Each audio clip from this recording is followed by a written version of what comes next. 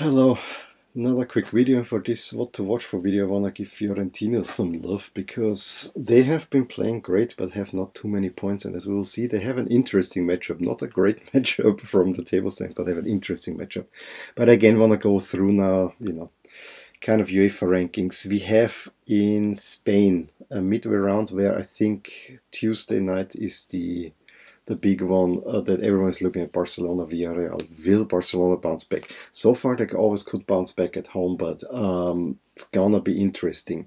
Another game is, of course, Real Madrid, Osasuna. Osasuna having a pretty good start for a promoted team. Can they get something from Real Madrid? Similar, Valencia, Atletico Madrid, not Valencia. At Real Mallorca is one that I find kind of interesting. And Leganés, Bilbao. Will Bilbao stay on top? We know Leganés is kind of down there, so that should be an easy one. And then on Thursday, yeah, there's a basket derby between Real Sociedad and Alaves. Though I think, yeah, Real Sociedad could be up there for sure. Celta Espanyol seems to be, you know, two teams in trouble, and will Sevilla bounce back and get up there? So I mean, there are a few talking points, but there's not really the huge matchup that you wanna see. In England, we actually have the League Cup, and I have to say, there is not really a big matchup. Name-wise, Arsenal against Nottingham Forest seems to be the biggest one, but Nottingham Forest is nowhere these days, unfortunately. If I look through the entire fixture list for Tuesday, Wednesday, Luton Town, Leicester City, Portsmouth, Southampton. Just looking further.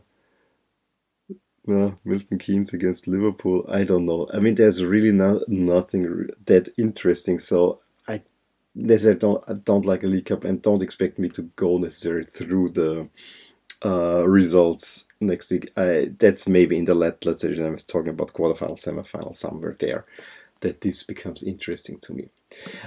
We have interesting matchups in Serie A, as I said.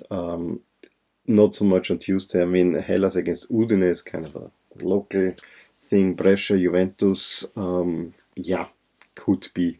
I think Roma-Atalanta on Wednesday at 7 is interesting. I want to give Fiorentina some love. They play at home to Sampdoria. Fiorentina is the only team that doesn't have 3 points yet.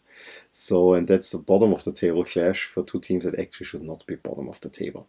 I think by name the big one is Inter against Lazio at 9 o'clock. I think that seems to be the pick of the bunch there. Genoa Bologna could also be interesting, and there's a southern derby between Napoli and Cagliari. And of course, Thursday I'll be watching Torino Milan, and I'm gonna be depressed after that one again. But that's so is it as a fan. I am curious if there's any hope for Milan going forward. I mean, they had a good first half against Inter, but doesn't look all that well. In Germany, we have the Cup. There, unlike the League Cup, are interesting matchups. It's not, it's only second league teams, but Hamburg against Stuttgart sounds like a classic to me. Bayern is playing at Bochum, which used to be in the first league, but also not there anymore. So I think it will be an easy win for them.